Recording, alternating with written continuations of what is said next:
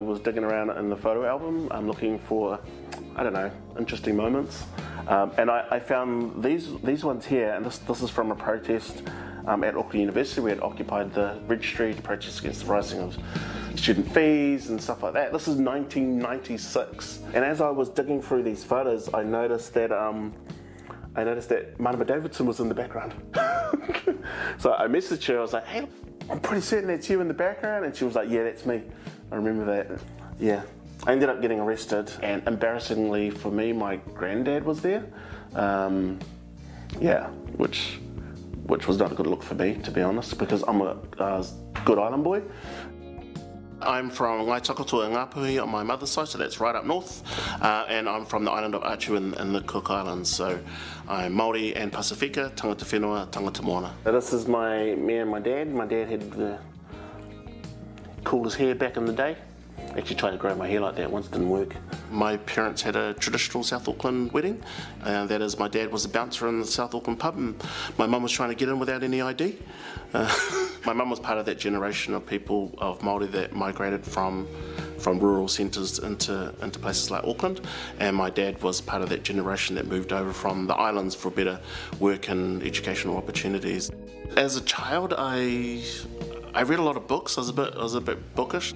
I really enjoyed being outside and out in nature as well. The time that really shaped who I am and who I think I am, how I connect, was when we moved back to the island. So we moved back to the Rarotonga when I was a kid. Didn't spend that much time there, but enough time there for me to kind of cement in my mind who I was, my connection to my people, and what it means to be Pasifika here in Aotearoa. And this is a photo of my grandfather, Papa Tuiono, who is, amongst many other things, tūmu kōrero on our island, the island of Achu in Manu, so I'm Achuan as well. Real proud to be Achuan. And yeah, my grandfather had a massive impact on my life. He was a member of the Labour Party as well, so you can imagine we used to have some interesting discussions and debates.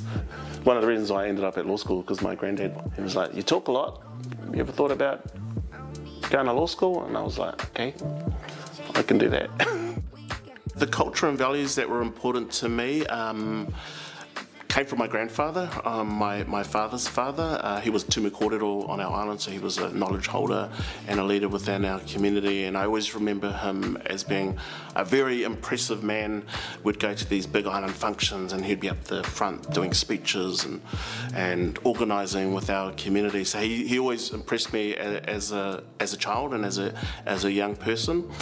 So I have always tried to emulate his example.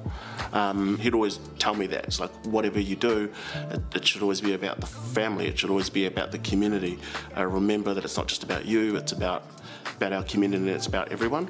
And I also picked up a lot of my social, political, cultural perspectives from my mother. My mother took me along to oppose the Springbok tour in 1981. So we were living in Auckland Central at that time as well, so we'd go on the marches and she'd explain what that was about, and that had a profound impact upon me as well. Sandman. I'm a bit of a big nerd, sci-fi nerd as well, so I like Star Wars, Star Trek, all of that kind of stuff as well. Yeah, this is one of my favourite family photos. It's the Empire Strikes Back takes over Palmerston North.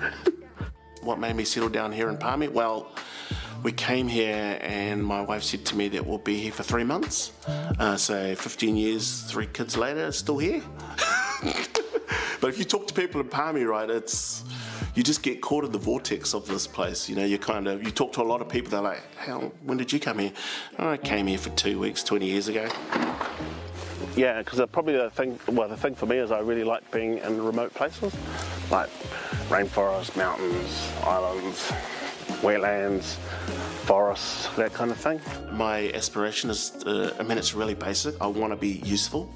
I want to know that I'm making a contribution, and for me, it's the richness of all those different connections and all of these different strands. For me, it's like a kete, right? It's like we've woven together this kete, which is about carrying our collective aspirations and our collective kaupapa.